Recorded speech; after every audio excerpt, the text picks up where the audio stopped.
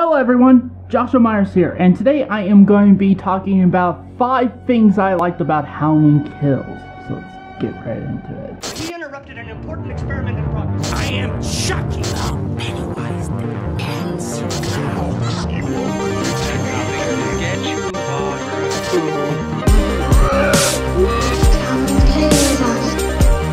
I want to play a game. Hey, how are you guys doing? Welcome back. It's been a while. Well, not really. Well, depends on when this video gets uploaded. But today I decided to talk about 5 things I liked about Halloween Kills. Which I do like the movie. I've posted my review of Halloween Kills on this channel. If you want to go and see my thoughts on it, mine and Josh's thoughts, we both liked the movie. We weren't one of those haters. I've watched it since a few times and I still rather enjoy Halloween Kills. And that's more I can say about Halloween 2018. Because with Halloween 2018, I wasn't one of the, fanboys, like I wasn't like, going gaga over the movie when it first came out. In fact, I watched it. I was excited for the movie because it was my first Halloween Michael Myers movie in the theater. And I was excited about the idea of going back to the original movie in a sense, and the original version of Michael Myers. But then I watched it and I was like, there's some issues here. Definitely some issues I had. So I did my review. Yeah, and that was after I think maybe a couple times I watched it since. So I watched it a few more times since then. And yeah, I just started to notice more and more problems with Halloween 2018. And when I eventually do my ranking, you would notice that it would be lower on my list than some other people. I don't know. I'm not sure if anybody else has had that experience with Halloween 2018. So going into Halloween Kills, I was very cautiously optimistic. And I saw the trailers, and in my personal opinion, I did not like the trailers. I thought they gave away too much. The only, with exceptions, I liked the first teaser that dropped. Where it showed, basically it was just a scene wherein Joe Laurie in the back of the truck with Allison and Karen, and basically being seeing the firefighters and her screaming, no, no, and screaming, let it burn, let it burn. That was a good teaser. Not gonna lie, that was a good teaser. Got me hyped for Halloween Kills. Then the second teaser came. It was still a good teaser. Not as good as the first one because it showed a lot more, showed actual death scenes in the movie. Kind of wish they had saved that for the actual film. Then the first ever official full-length trailer dropped, and man, it spoiled a hell of a lot. Especially after seeing the movie, it's man, it really spoiled a lot. So I thought, and I knew that was going to be the case, so I had very little confidence in the movie. I thought it was going to be about as good as Halloween 2018, if not worse. So, and then the second, the final trailer dropped, still the same problem, Not as bad as the first trailer, first full trailer, but still the same problem. So I was getting less and less excited for Halloween Kills, and then, I had to go see it because it's a Halloween Michael Myers movie, and I've reviewed a decent chunk on my old channel, so I was like, you know what, gotta go do it. So I was still excited to see a movie in the theater because of the pandemic and everything. I haven't been able to really go out and do much. So last year I only really went to see 2 movies, and that was Spiral from the Book of Saw and Halloween Kills, which I seen those both with Josh. So saw 1 movie in the theater during the beginning of the year with Spiral, and then saw another second movie during the end of the year with Halloween Kills. Wait, actually I didn't saw Halloween Kills in the theater. My bad. Let me scratch that. I saw Halloween Kills on Peacock. With Peacock Premium, because again, it's during the fall. Not only did I have to worry about the pandemic, but I also had to worry about the flu, so there's that. So I couldn't go, so we got Peacock Premium, which we still, we technically don't have it because it was on one of Joshua's accounts, his Apple ID account, and he no longer has that. So both that and HBO Max, so he's going to have to create whole new accounts for HBO Max and Peacock Premium. Anyway, so we watched it on my 4K TV in here, and we loved it. We loved Halloween Kills. It was a surprise. In fact, I noticed that with the couple movies that I've seen last year, at least a couple horror movies, the other one being Spiral. I thought Spiral was going to suck, but I ended up loving it. I did a review on my old channel. I plan on maybe eventually doing a re-review of Spiral, and I've seen it since then, and I still love Spiral. That's just kind of my history with Halloween Kills. So just to let you know, I'm not one of those fanboys, because again, I came out of Halloween 2018, not really. I mean, there were aspects I did love about it, but then it's like, yeah, I was one of those like fanboys that were going all gaga over the movie.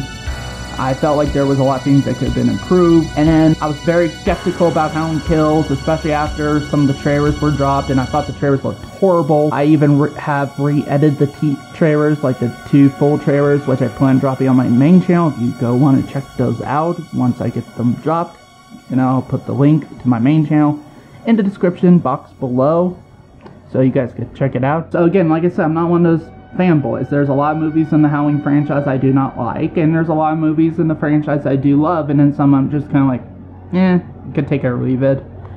So today I'm going to discuss the 5 things that I personally liked about Halloween Kills. And the 5th thing I liked about Halloween Kills is I liked the cinematography. The cinematography, it was a lot better than in Halloween 2018. Halloween 2018 cinematography was not bad. I just had a problem with the fact that in a lot of shots there was not that iconic blue lighting from the original Halloween, which in my opinion, it's like, if you're going to make a like spiritual sequel to the original, say all the other sequels don't matter, then at least you have to keep some consistencies, one of which is the kind of blue tint lighting that was present in the original Halloween, you know? And they didn't do that. In fact, they did kind of like a goldish tint, you know? So, and I was a big fan of that. So, it was great to see that Halloween Kills did that throughout the film. The 4th thing that I liked were the characters. I actually did dug the characters. In fact, there were even... So, here's the thing. I already liked Laurie Strode in Halloween 2018. Thought Jamie Lee Curtis did a great job in that film. That was one of the few things in Halloween 2018 that I didn't have a problem with. There were some characters I did have a problem with, like for example, I mean, I liked Allison. I liked Andi Matichak in the 2018 film decently enough, but I liked her even more in Halloween Kills, so that's one thing. But then there was characters like Cameron, Allison's boyfriend. I thought he was a complete scumbag character. I did not like him. You know, he was one of the characters I did want to see die, but in Halloween Kills, they actually did make me like Cameron, actually, to the point where when it came to his death scene, I actually was sad for not only him, but also Allison, too. So, and I was very shocked that they killed him off. Another character I didn't really care that much for was Karen, Laurie's daughter. A lot of it was mostly due to Judy Greer's portrayal, like performance in the first film. I thought her performance came off as very dull, very flat, and that didn't scream like someone who had been through this traumatic event and that resents her mother and all that. It didn't scream like that. That would have been a character I would have not minded if they killed off, you know, and had just been, you know, would say if kill off in, you know, the first few minutes of Halloween Kills, and then it was just about Laurie and Allison. But they actually did got me to like Karen as a character. I actually did like her, and a lot of that is because they actually let Judy Greer emote more. You know, they gave her more to do in that, and I thought Judy Greer did great, actually, and I got to like her character to the point where, again, where she died at the end, which I didn't saw coming, even, you know, when I was thinking, because I was like, yeah, I would like that to happen, but no, they wouldn't do that, you know, because these are the fresh meat of this new series. They wouldn't kill them off, you know. If they were going to kill off any of the Strode women first, it'd probably be Laurie, you know, and then kind of do a passing of the torch.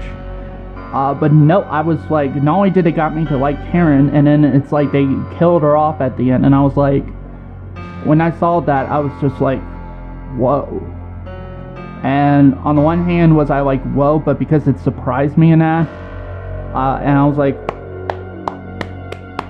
and I wasn't clapping for the reason I thought I would with that. I was clapping because it shocked me, and I did grow to like Karen as a character, and then like Judy Greer's performance, that it kind of saddened me, and but at the same time too, it shocked me in that, and the shock was just, I wasn't clapping because, yeah, the character sucks, I'm glad she's dead, you know? No, I wasn't like that, you know? If it was the version of Karen Halloween 2018 and Judy Greer's performance from Halloween 2018, I would have been like that. But I actually did like her in this movie, so, and just in general, I liked most of the side characters too. I did like Tommy Doyle. I did like Anthony Michael Hall's performance in the movie. Although I will admit, the whole constantly saying evil dies tonight got on my nerves, but we even talked about that in my review, so, but also too, I also did like Robert Longstreet as Lonnie. And like, Lonnie was a character I did not like in the original because he was bullying Tommy, and he was a little shit. But Robert Longstreet gave this performance and that in Halloween, because in fact, honestly, I actually liked Lonnie more than Tommy. Actually, personally, I would have liked, regards to one of the legacy characters, I would have preferred to see Lonnie as the main legacy character besides, like, side character besides Laurie, you know, like, to go along with Laurie and that, which he is one of the big players in that. So, and then they kill him off, and again, it was sad to see. The third thing I liked about Halloween Kills is that there was no holding back.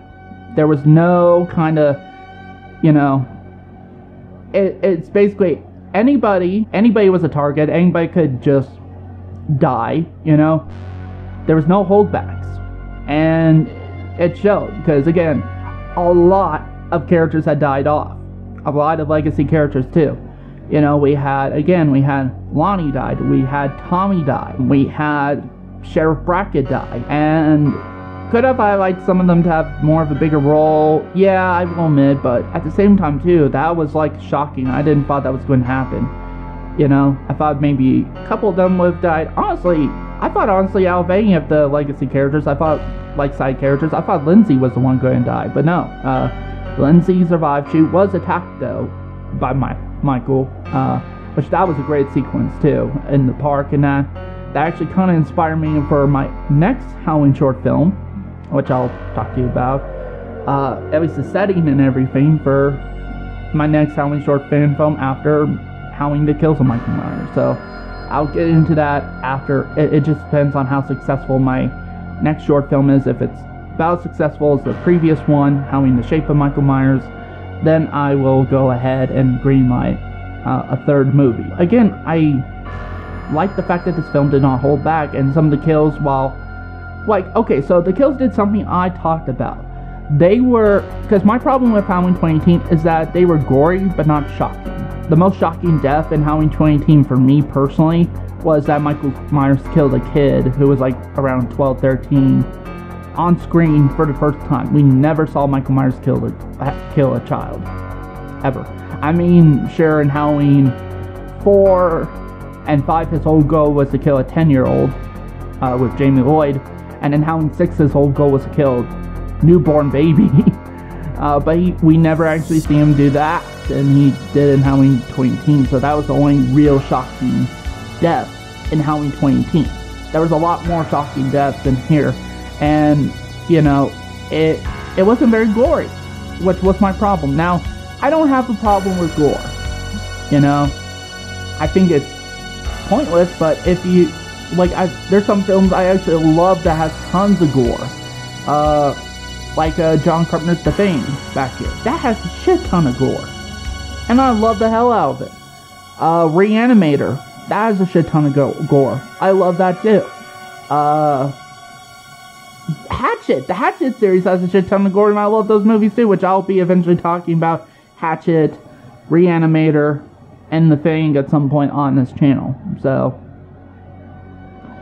but yeah, so there's some movies. Oh, Hellraiser is another one. You know, in fact, a couple of them I actually got the posters to. I got the poster to The Thing, Hellraiser, and Reanimator. And they have a crap ton of gore. Crap ton. So, no, I'm not totally against gore. I'm more against it when there's no need for it. You know? And the original Halloween was that example. And in fact, the original Halloween knew not to really play off the gore factor in that. And guess what? It was rather effective. You know? I mean, it spawned this big franchise which seemed to miss the point about the original in regards to that, because each film got gorier and gorier. To the point in Halloween 6 we fucking got, you know, a guy getting electrocuted to death, which I will admit is an awesome kill. A guy getting an asshole father getting electrocuted to death and his head fucking exploding. Which again, awesome kill, especially for that kind of character, but at the same time too, misses the point of the original Halloween. So that's my problem. And I've gotten some people, especially over on my main channel, arguing with me. It's like saying, oh, you can't do a Halloween movie, like a modern day Halloween movie like they did back in 1978. Well, guess what, asshole? I actually did made a Halloween movie like they did back in 1978. No gore. In fact, there was only one kill in the movie. I'm not going to say who or where it pops up at. The only thing I will say, you don't even see it. And guess what? Just look at the views and look at the likes and look at all the positive comments. Some even say one of the more different fan films out there.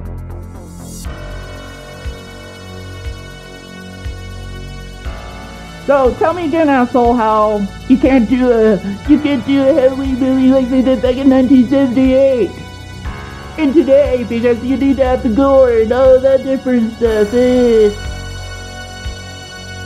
Tell me again. I dare you.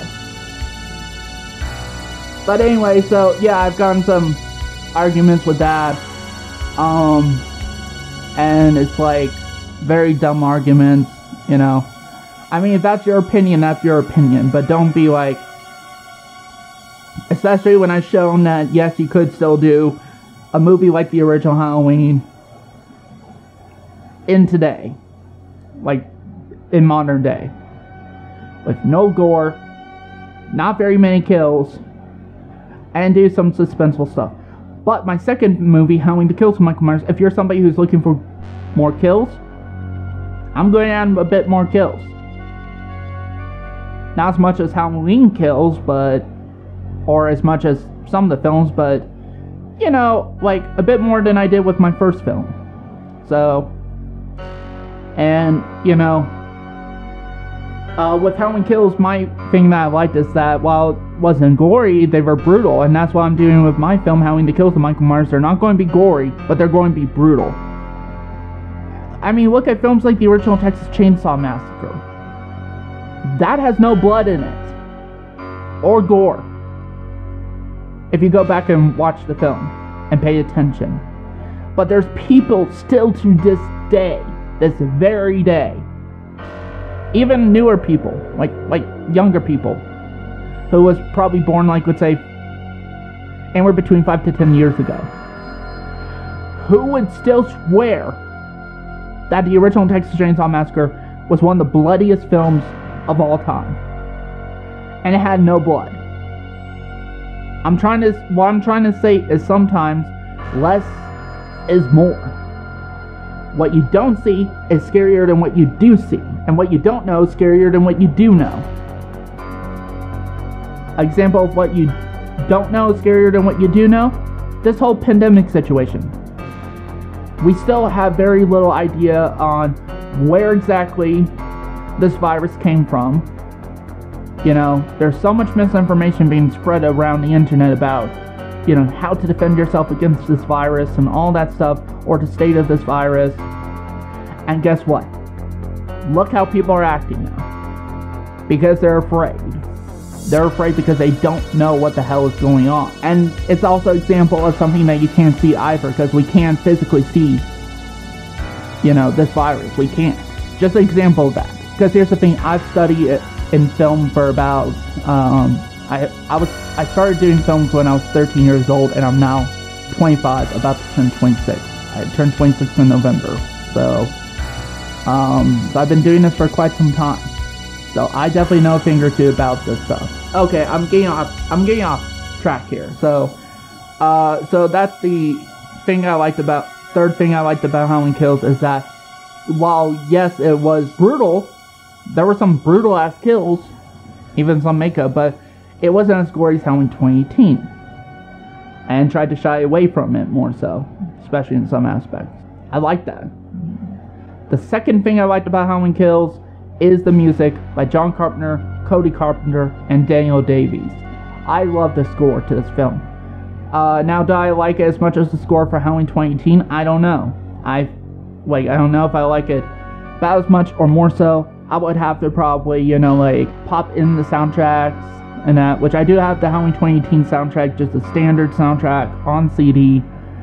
At some point, I do plan on maybe picking up the expanded soundtrack that came out, and maybe eventually too I'll pick up the Halloween Kills vinyl soundtrack, because I do got a vinyl record player over there, so, and I don't have any vinyl, so that might be the first vinyl I pick up, but I'll have to pop them in, play the tracks, more specifically play my favorite tracks and see which of the favorite tracks on each soundtrack I like more, and if I like my favorite tracks on the Halloween 2018 score, then I would say that's the better score. But if I like the track, like my favorite tracks of Halloween Kills, then I would say that's a better score. But either way, the Halloween Kills soundtrack is pretty damn good. Actually, I love it, and I'm excited to see all three of them come back to compose the music for Halloween Ends.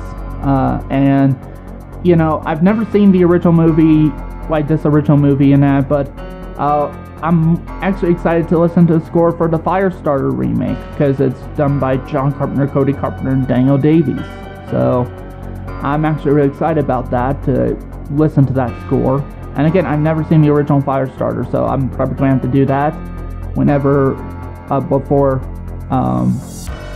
the new one comes out, and I'll do a review of that. Okay, so the number one thing I love about Halloween Kills is James Hugh Courtney as Michael Myers. In fact, I actually liked him more in this film than in Halloween 2018. In fact, which is saying a lot, because I love his performance in Halloween 2018. He was one of the best things about that movie. And I think, honestly, he's one of the better portrayals of Michael Myers we got from the franchise. Again, I actually do plan on doing a ranking of the Myers portrayals, so I'm not going to spoil it. But he is definitely neck and neck with my number one. Neck and neck. That's how good he is. So, I also like the overall look. I like the burnt. The only issue I do have with the burnt thing, and it's just a nitpick, it's just something I would have done, and that's, considering how latex is and that, I would have had, and I think this would have been creepier too, I would have had it to where it would have melted onto his flesh, and in a sense literally became his face, because, in a sense that mask is already his face, so if it just melted onto his flesh and that, to a point where you can't take it off, it literally would have become his face, and I think that would have been creepier. But, I digress. The mask is still cool. His performance is really great, he has some really great scenes. My favorite of his scenes would probably have to be the firefighter slaughter, where he goes in and slaughters all the first responders at the beginning of the film. That is an awesome scene, and probably my just favorite scene in general. My favorite kill of his is probably in Halloween 2018, well, Halloween Kills. I don't know, there's just such great ones, but yeah, James Hugh Courtney is awesome as Michael Myers. One of these days, it'd be cool to meet him, especially since I portray Michael Myers in my fan film, so, two Michaels meeting each other, that'd be pretty cool. And that was 5 things I liked, or loved in this case, about Halloween Kills. So, tell me down in the comments below, do you agree with my, do you agree with my opinions here? Are these the reasons why you, 5 reasons why you like Halloween Kills? Because I know there's people did. No matter what the haters think. So, like, who genuinely love Halloween Kills. Because there's some people out there, and again, I'll discuss this in my upcoming, like, the next episode of my podcast.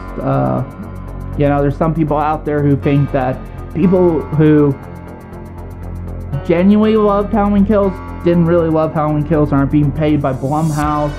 I think that's just dumb. Again, I'll talk about that in the podcast more in detail for the Graveyard Shift podcast.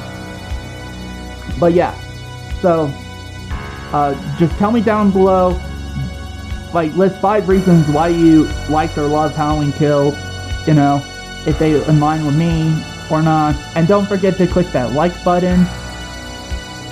And if you're new to the channel, be sure to subscribe. I'm a very new channel. Well, technically not. I've been on YouTube for quite some time. More so with my main channel, Blood Moon Productions. That's my film studio, where I do rescores, like movie re-edits, my fan films and stuff like that. But this is where I'm placing all my original content. So all the support would be great, so that I could give you guys better content. And thank you guys for watching, and see you next time.